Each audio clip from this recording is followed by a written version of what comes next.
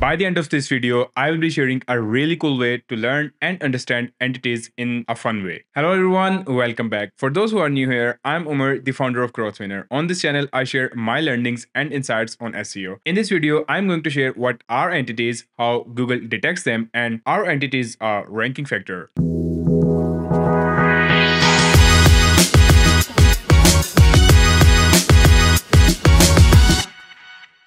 In 2018, Google introduced BERT, which is designed to serve as a bi-directional transformer model that examines words within text by considering both left-to-right and right-to-left contexts. Entities are at the core of natural language processing models like BERT. So, what are entities? Google defines an entity as a thing or concept that is singular, unique, well-defined, and distinguishable. An entity can be an event, idea, book, person, company, place, brand, and a domain. As per NLinks, an entity designates a single well-defined thing or concept which can be linked to a knowledge graph. A knowledge graph, however, is a network of information where entities and their attributes are interlinked, showing how pieces of information are related to and affect one another. Unlike keywords, which are ultimately just a collection of letters specific to a language, an entity carries meaning and is independent of the language and of synonyms, keywords that designate it, which ultimately means if you are just translating the content from one language to another one and even using synonyms to hide that you actually copied the content, Google will recognize that.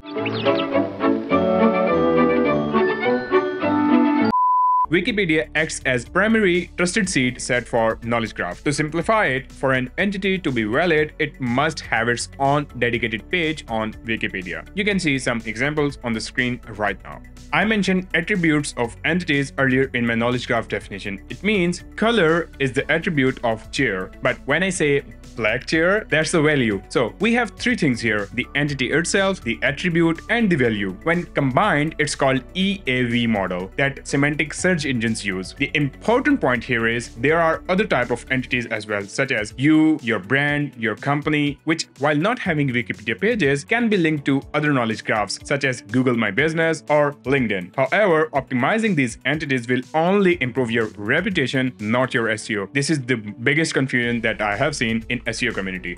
What do you mean? Oh, excuse me, nothing. It's good to see you. Is that Edward Towers?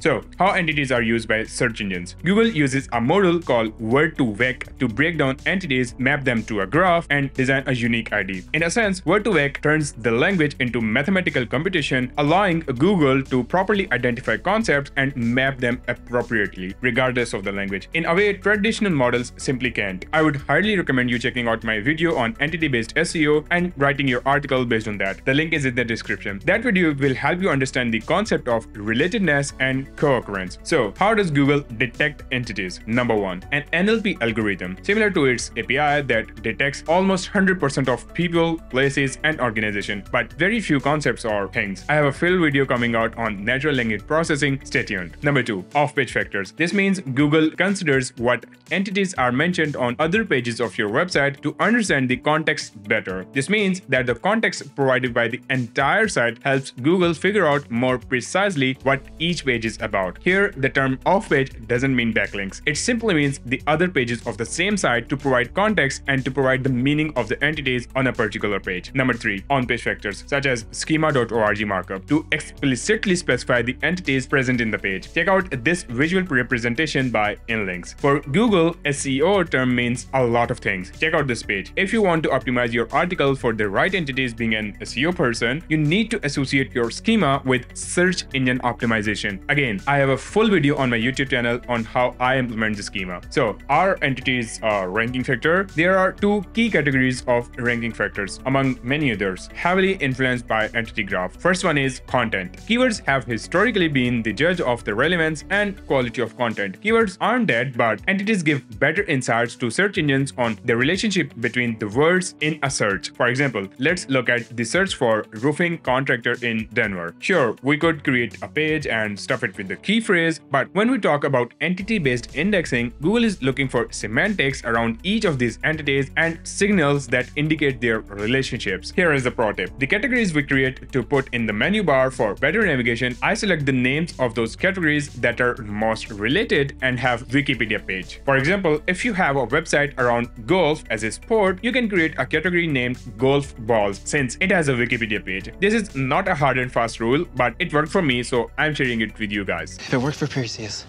it'll work for me. Second category where entity graph influences a ranking factor are links. It's pretty common knowledge in SEO that not all links are created equal. A post aiming to rank for best cycling routes in Oregon needs links and references from authoritative sources on cycling, outdoor activities, and the state of Oregon in order to really own the SERP. If you want to put this strategy on steroids, optimize your guest post for the entities for the chosen topic. For example, you have an article on link building on your website, your entities would be anchor text, page rank, and nofollow, etc. So if you were to build new links for that article, you would choose the title for your guest post like how to optimize anchor text for better link building results, techniques to improve your website's page rank, the impact of nofollow on link juice, and SEO. You may ask your writers to include the entity in the title, the first paragraph, and anchor text. This is exactly how you can ethically manipulate Google in building topically relevant backlinks to your pages. If you are looking for an agency who can help you with the backlinks, reach out to my team at GrowthWinners or book a call with me. All links are in the description. Here's the cool way that I referred to in the start of the video. Google has created a game named Semantics that can help you understand the attributes, the entities, and the values. In short, entities in a very fun way by playing games. So now you know what are entities. In the next video, I'm going to share everything about natural language processing. Smash the subscribe button and hit the notification bell so you don't miss any video of my semantic SEO series. Thank you so much. Bye-bye.